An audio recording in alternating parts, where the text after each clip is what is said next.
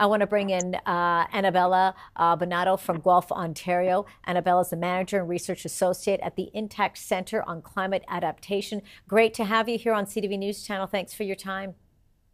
Thank you for having me. As you've been sort of listening to us reporting, you've been even just hearing people on regularly talking about the burn in their eyes, their throat, and their lungs. Talk to us about what we're experiencing right now with this type of air quality and what these wildfires are doing. So what the wildfires are doing are spreading contaminants across Canada, as you saw, and as far as the Netherlands, as you just showed. So what you're seeing is particulate matter that's very, very, very small. If you were to grab one of your hair strands, it's about 30 times smaller than that. Wow. Okay. And there's so much of it in the air. There's about 20 to 40 times more than usual. That's getting into your eyes. That's why you're feeling the itchy eyes. It's getting into your nose, and it goes directly to your lungs and even your bloodstream. So we know that some people, the advice is, to put an N95 or a K95 mask on to sort of excuse me, help with some of that. How long does this sit in the air for? What needs to happen in order for that to truly clear out? That's an excellent question. As you see where I am right now, it's quite windy. So you think, okay, that's going to take away the wildfire smoke, but it's actually bringing it down to Guelph. We're lower from where the wildfire is happening, as is happening in New York. So you're hoping for wind, but away from the cities. But from the way that it's happening, it's going down. So now we're hoping for rain. A good rain event will help tame these fires and also get rid of some of the contaminants in the air that we're seeing right now. And when you're talking about a good rain event, you're talking for a few days, I'm sure. Just one day is not going to cut it. No, we need a good couple of days, which we do have in the forecast for my area right now. I'm hoping for northern Quebec as well.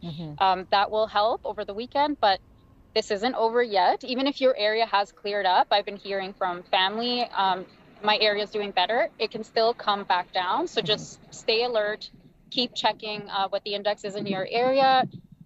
Try not to go outside if you can, mask up if you do need to, and check on those that are vulnerable. What are your concerns? We're just at the start of the wildfire season here, and clearly just at the start of this, we're seeing the large impact, not just in Canada, but we're seeing it in parts of the United States.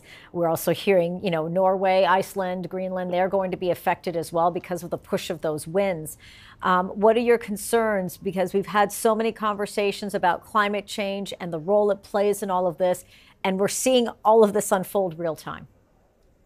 It's happening right now. It's been happening for some time. My concern, as you said, is we're very early in the season. 50% of fire starts because of humans, and that's what we're seeing now. It's too early for it to be lightning.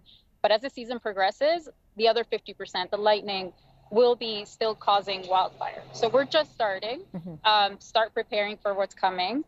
My concern is that even though you can see this as a whole of society, everybody's being affected, not just the people living near the fire, that we're going to forget that in the near future when it's not here anymore and not prepare for it ahead of time for like next summer, let's say. Well, I was going to say, where we haven't even officially hit summer yet, what are you going to be watching for then over the next few months?